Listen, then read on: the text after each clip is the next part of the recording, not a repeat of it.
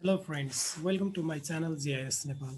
Today I am going to show how we can find the zonal division of any land in the world using Google Earth, which is helpful for finding out the right coordinate system at your desired catchment, either in GIS, catchment in GIS, either in ArcGIS or in QGIS. Here I am talking about the coordinate system is the UTM, Universal Transfer Marketer, and you all know the origin. I hope you all know the origin of this coordinate system. This is the intersection of equator and the central meridian. Let us see the origin in Google Earth. I hope you will see this Google Earth. This is the Google Earth, and how you can see the origin of this the UTM zone. It's here in Google Earth. We can find the equator and the central meridian intersection. Let us go to tools and option, and the coordinate system is in. Let us make it in decimal degree first, and apply and OK. Here it is the equator, and where is the central? Here it is prime meridian. Yeah, this is the origin. Okay. And we don't know the zonal distribution of this any land. Till now we don't know. Why we need that zonal distribution? Let us go first to the switch to the GIS, and then we'll come back again. Okay, means here, and it's in the ArcGIS. Let us go to ArcMap. Here, this is the ArcMap, and I'm going to add some data. For example, I have the world data.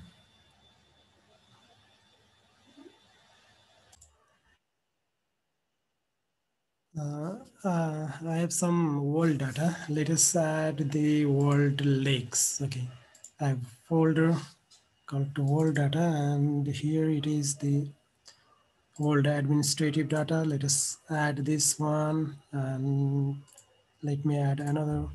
For example, world lake data. Okay, world lakes data. Then make it the blue color. Okay, and actually, we don't need this world administrative data. And these are the popular lakes in the world, and we can check these lakes from the attribute table. Here it is written, and if I want to find the zonal distribution of, let us say, make it this ascending order and the Caspian Sea. Okay, Caspian Sea. Here it is the Caspian Sea. And if I want to find out the zonal distribution of this Caspian Sea, then we need to go to the Google Earth again. New share and Google Earth. Share this one, and let us find the Caspian Sea. See here. Okay, this is equator, and it is in the northern side of the equator. And here it is the Caspian Sea here. It is the Caspian Sea, and till now we don't know the zonal distribution of this sea. Zonal distribution of this sea. Let us switch to the ArcGIS again. New share and ArcMap. Okay, Caspian Sea. Let us clip out this one first. The Caspian Sea. Search. We go to the search and then type here clip CLIP clip. And here in clip analysis, input feature is the world lakes, and the clip feature is also the world lake. The clip feature, let us write the name of the clip feature. This is CLIP clip SPM.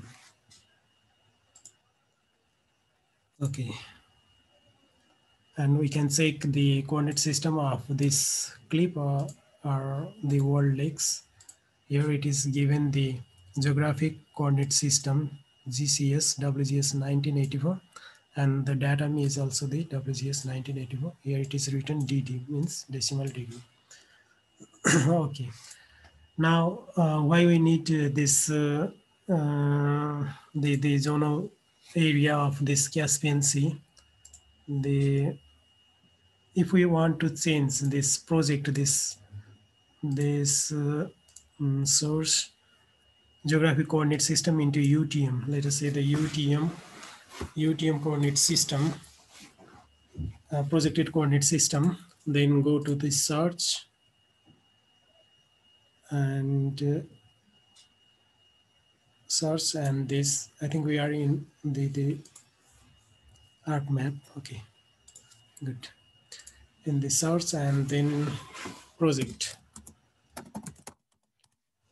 data management, and input feature is the clip Caspian, and the input coordinate system is CGS GCS WGS 1984, and the output coordinate system, output feature class, let us say UTM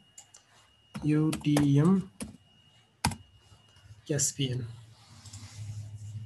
The output coordinate system is, here it is the geographic coordinate system and projected coordinate system. Now we are projecting this file, means projected coordinate system, to UTM zone, and from UTM the datum is WGS 1984. Okay, northern hemisphere and southern hemisphere. We all know from this Google Earth, what we all know is this is in the northern hemisphere. And let us switch to the ArcGIS again, ArcMap, and the northern hemisphere.